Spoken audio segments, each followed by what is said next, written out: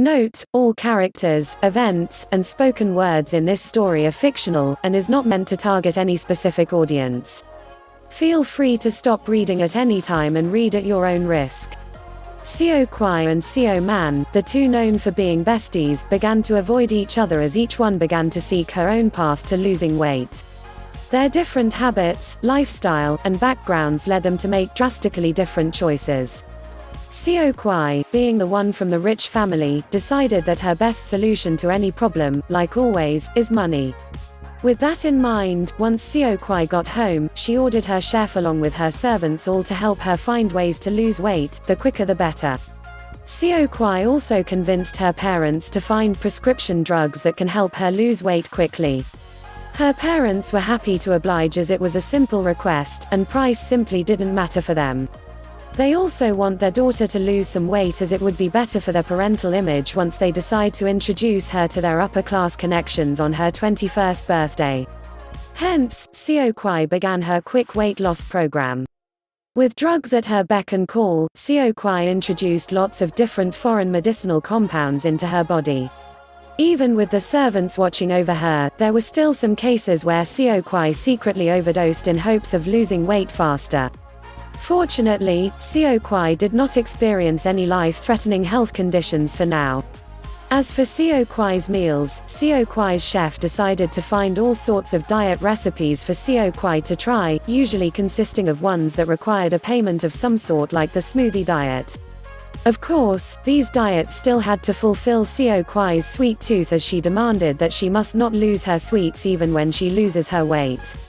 As for exercising, Xiao Kuai deemed that too demanding for her after a brief trial, and hence decided to neglect that for her usual routine. On the other hand, Xiao Man did not have access to all the resources that Xiao Kuai has. Nor did Xiao Man knew how to get started. When Xiao Man consulted her parents, her mother told her to simply eat healthier, exercise more, work hard, and wait it out. Although Xiao Man felt like that would take too long, but Xiao Man believed that slow and steady was the way to go. Well, Xiao Man didn't really have any options anyways. Hence, the household's food source went through a makeover. Xiao Man took charge of purchasing the groceries at the nearby supermarket. Although it was a fairly short walk to the market, Xiao Man was exhausted and sweating once she had reached there. This was Xiao Man's first time walking a fairly longer distance in a long time because Xiao Kuai usually came to pick up Xiao Man with Xiao Kuai's car, which had Xiao Kuai's family chauffeur driving it. Xiao Man finally realized how inconvenient being fat was, and resolutely decided that she must lose weight, even if it takes a lot of hard work and a long time to do it. Xiao Man bumbled around in the grocery market, selecting healthy options such as greens, fruits, vegetable oil, and whole wheat.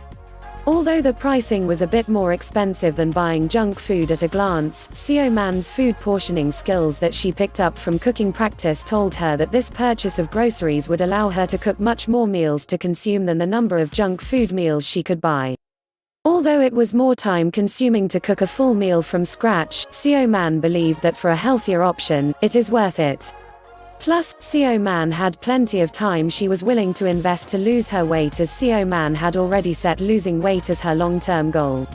Lugging the groceries home was a difficult process which exhausted Xiao Man as she had to stop multiple times. Not only that, due to how fat Xiao Man was, it was difficult to even hold the groceries. Xiao Man even thought she would not make it home with the groceries at this rate. Fortunately, when Xiao Man was halfway through and was about to give up, a slim teenage boy with fairly long bangs covering his eyes walked up to her. He introduced himself as Xiao Zhengxin.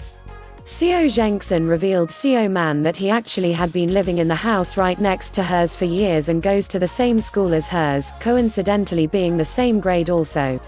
Xiao Man was shocked that she didn't realize that someone her age was her neighbor, to which Xiao Zhengxin responded that he usually walks to school alone, much earlier than when Xiao Man probably goes to school on Xiao Kuai's car. Xiao Zhengxin also told Xiao Man that he doesn't have much of a presence at school, so it would be a surprise if Xiao Man recognized him. Then, Xiao Zhengxin offered to help Xiao Man to carry her groceries home as they were going the same way. Xiao Man was elated and hurriedly agreed. Xiao Man then bumbled along the way home while speaking occasionally with Xiao Zhengxin. Xiao Man learned that Xiao Zhengxin also came from a poor family, and he also has been eating junk food. When Xiao Man asked Xiao Zhengxin about the secret of not getting fat even when eating junk food, Xiao Zhengxin replied that he doesn't eat junk food altogether.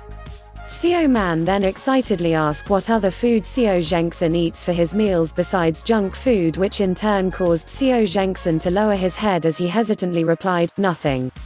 At that moment, Xiao Man's heart suffered a sudden jolt of shock as she realized how fortunate she was to have leached off Xiao Kuai's food. Xiao Man's heart also gave her another set of difficult to understand, bubbly feeling, a feeling that compelled Xiao Man to do what she only does with her best friend. Arriving outside Xiao Man's home, Xiao Zhengxin placed down the groceries and gave Xiao Man a little bow before he headed off towards his house. Xiao Man knew she could hesitate no longer as she stopped Xiao Zhengxin in his tracks with an offer, I will be cooking today. Xiao Zhengxin, do you want to come in for a meal? Xiao Zhengxin turned back to glance at Xiao Man with a surprised yet questioning face. Xiao Man then hurriedly clarified, it's going to be my first time cooking something besides junk food, I would appreciate it if I had someone else to try my cooking with me. Xiao Zhengxin silently thought about it for a bit before he silently nodded meekly. Xiao Man elatedly welcomed him inside her home as she headed towards the kitchen. As for the dangers of letting a stranger, especially one of the opposite sex, into your home, please, Xiao Man knows there's a higher chance of someone kidnapping poor thin Xiao Zhengxin rather than herself because small Xiao Zhengxin is much easier to carry off than big Xiao Man. Then, Xiao Man began to cook. For her first attempt, Xiao Man stir-fried some greens, cooked some brown rice, and sliced some fruits for dessert. It was a very simple meal and Xiao Man didn't find it too appetizing, however, Xiao Man believed that she had to start somewhere and eventually she will get there with practice. Xiao Man brought the dishes out to serve Xiao Zhengxin, who was sitting quietly at the dining table watching her. Have a try, Xiao Zhengxin, Xiao Man said with a happy smile as she sat down to eat her portion.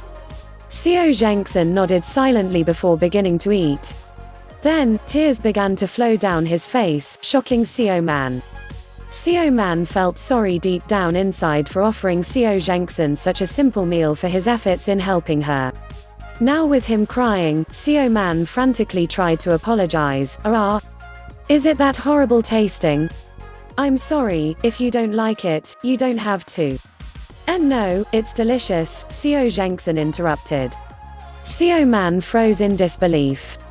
Is her cooking really that good? Then, why was Xiao Zhengxin crying? Xiao Zhengxin wiped the tears away with his sleeves and as if he knew what Xiao Man wanted to ask, he answered her first, I'm just happy because this is first time someone cooked for me. Xiao Man felt embarrassed at this moment. At the same time, Xiao Man had a fluttery, yet elated feeling inside from being praised. Xiao Man then couldn't help but offer, since you like my cooking so much and no one cooks for you, how about I cook for you from now on? You can come over and try my cooking with me. Xiao Zhengxin looked at Xiao Man in shock before he had his head down as if struggling inside. Then, Xiao Zhengxin asked, but I have nothing to pay you with, and I can't help but feel guilty if I simply ate free meals. Xiao Man paused to think about it while remembering everything that Xiao Zhengxin had told her about himself. Then, Xiao Man came up with the perfect plan and offered once more, how about this? I will cook for you. In exchange, you help me carry the groceries. Also, I plan to lose weight so I will be walking to school to exercise. So, you can walk me to school every day and show me the way since you've been doing it for years already. Xiao Zhengxin didn't have to think long before nodding in agreement excitedly. Hence the agreement was final. Finishing the meal, Xiao Zhengxin went home after his offer to wash the dishes was denied by Xiao Man because she told him she would exercise a bit by washing the dishes. After Xiao Man finished everything, she sat down and began to write down a diary to help motivate herself on her long-term efforts to lose weight. Then, the next day began. Early in the morning, Xiao Zhengxin came over to Xiao Man's house, waking her up by ringing the bell. Then, Xiao Man trudged along on her long, arduous walk to school with Xiao Zhengxin supporting her the entire way while learning lots of new info one can't see from driving, about her living area from Xiao Zhengxin. After school, Xiao Zhengxin waited for Xiao Man at the gates to walk home together, after which Xiao Man would cook and go to the groceries with him if needed. Hence, the cycle continued.